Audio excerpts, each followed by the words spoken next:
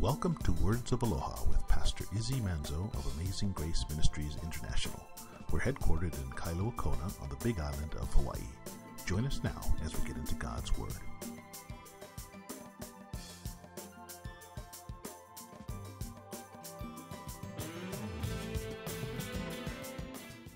Father, we thank you that we have the privilege to have high tech at a beach.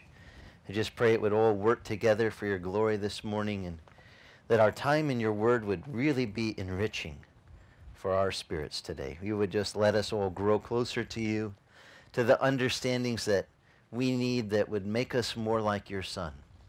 In these days that we live, Lord, we want to reflect his light and his love, his grace and mercy to those around us, Lord. Let us be like bright lanterns in this community for you. And I pray you'd equip us for that shining this morning some more as we continue to study your word.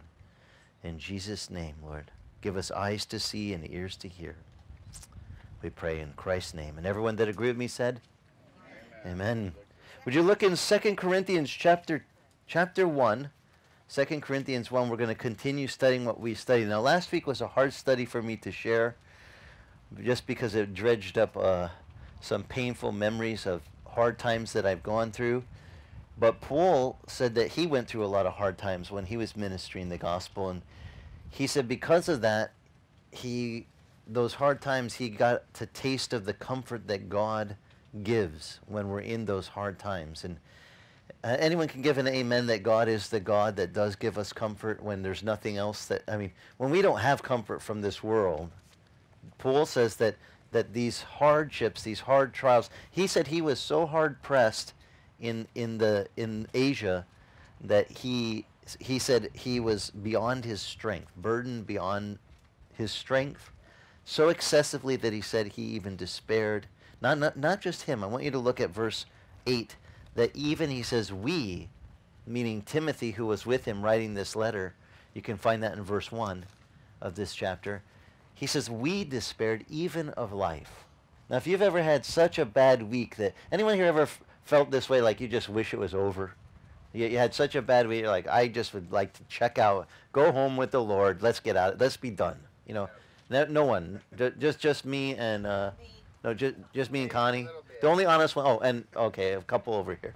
Yeah, a few of those. Every once in a while, but I don't know about you, but I take great comfort. It says right here in the scripture that even Paul and Timothy had that, where they were burdened beyond, he said, even beyond their strength, and they despaired even of their lives.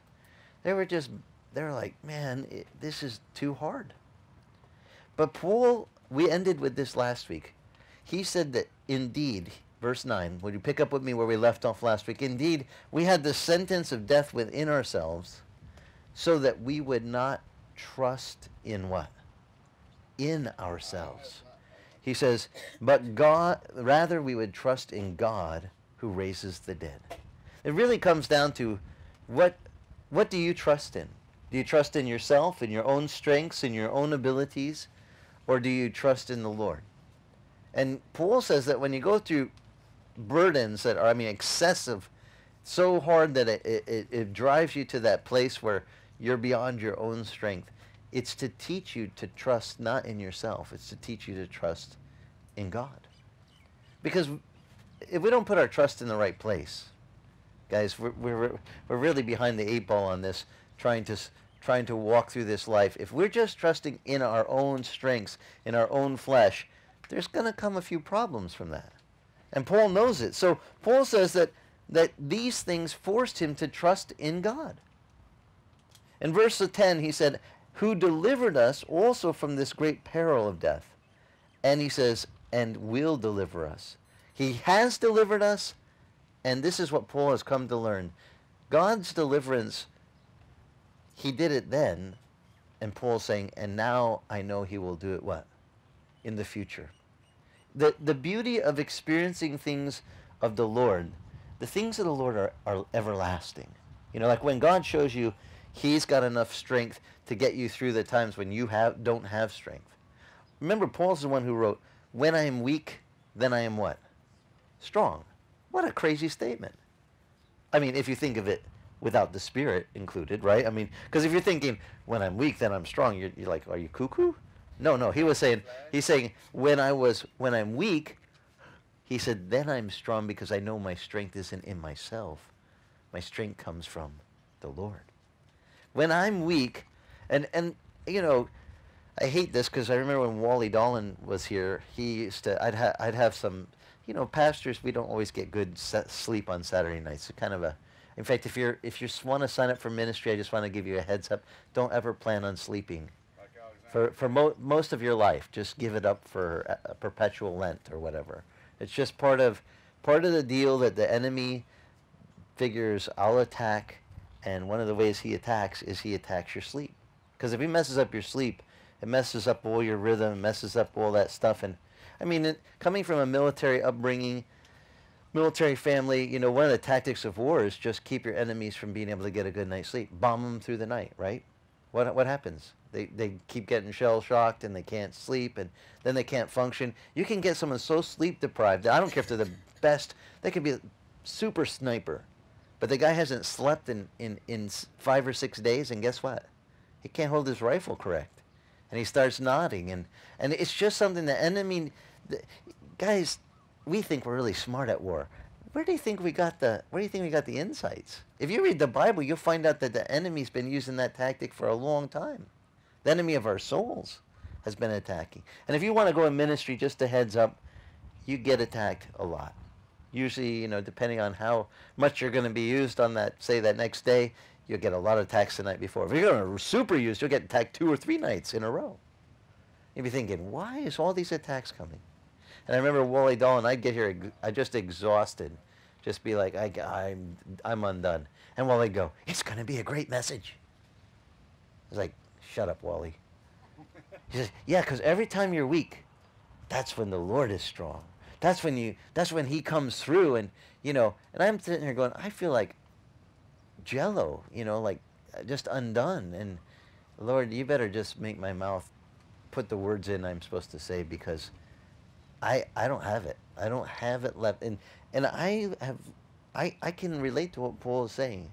When you go through these things that burden you beyond your strength, that's when you're forced to find out, what are you really going to trust in? Is your trust really in the Lord? Or is it in, well, I'll just take a nice power nap and I'll renew my strength and then I'll get back at it? If that's the case, you're just trusting in yourself, not in the Lord. But Paul says he saw that God delivered him from the peril of death. He, not just him and Timothy, he said he delivered us, on whom we have set our hope, and yet we know he will deliver us. The beauty of seeing God's hand of delivering you in a situation and learning to trust him for today is it helps you trust him for tomorrow. Because you go, well, he got me through that. And if he got me through that, do you think he can handle tomorrow? This is the beauty of serving the Lord. The longer you do it, the more you really don't worry about tomorrow. Because you're like, hey, the Lord got me through that yesterday and the day before, and I've been through a lot of trials.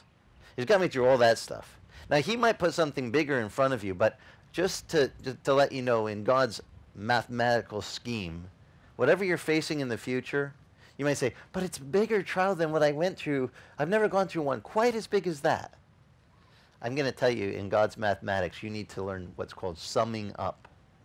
In other words, add the trial when you were trusting him for your rent, and add the trial the day before when you're trusting him for your relationship, and the trial from a couple weeks before that for your car payment or your electric bill, and sum up all of those things, that little trust you needed here, and that trust, and that trust, and add them up and say, is it enough to be greater than what I'm facing right now? And it will be.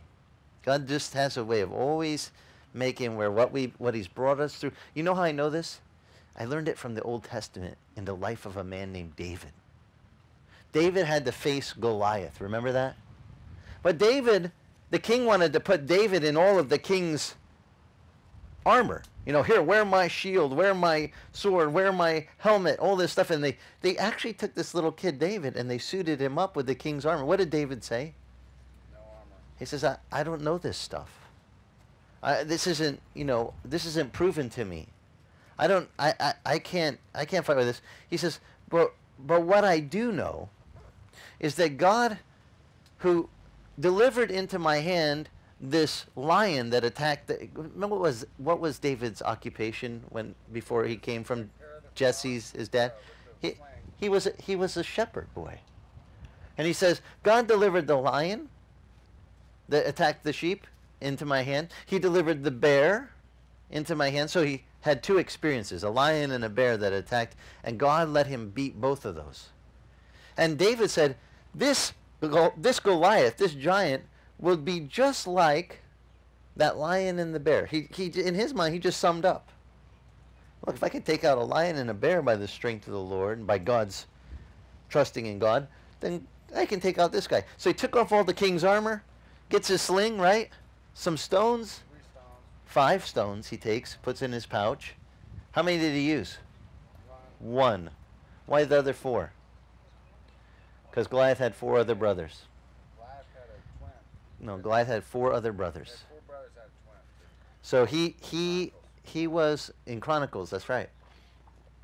He was going to be symbolically the guy that will take out the other 4 heads of the Philistines. There was 5 kings of the Philistines. They were all of them, he says. And David just it only took 1 stone. I go with what I know. I'll trust the Lord. And he said to him, you come with all of your stuff. I come with the Lord.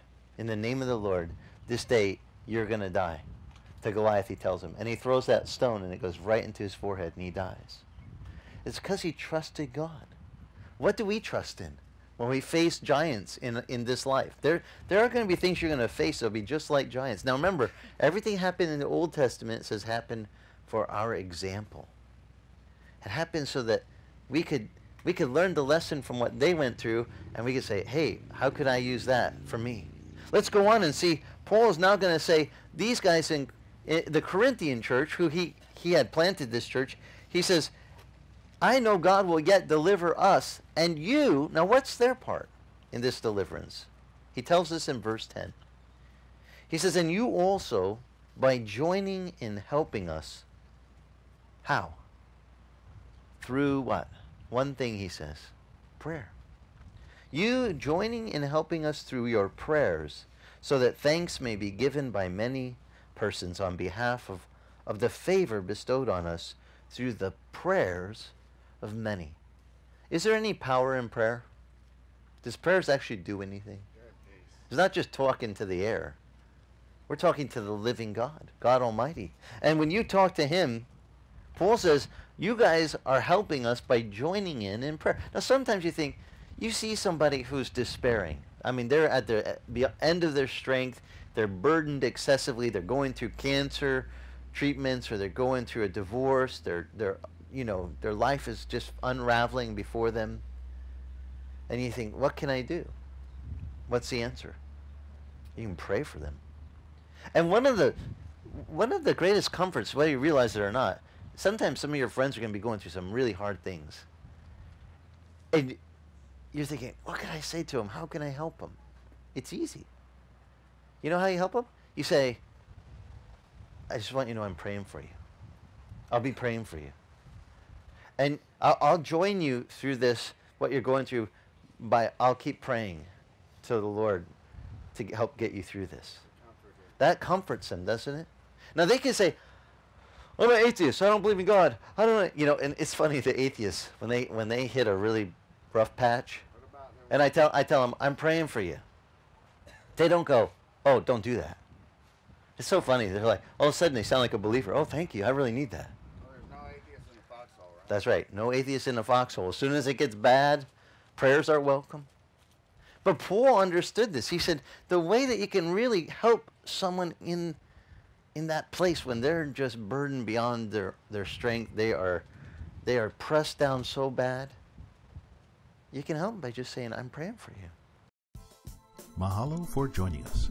If you'd like more information about us, go to our website, AmazingGraceKona.com, and click the link to follow us on Facebook. That's AmazingGraceKona.com. Mahalo, and God bless.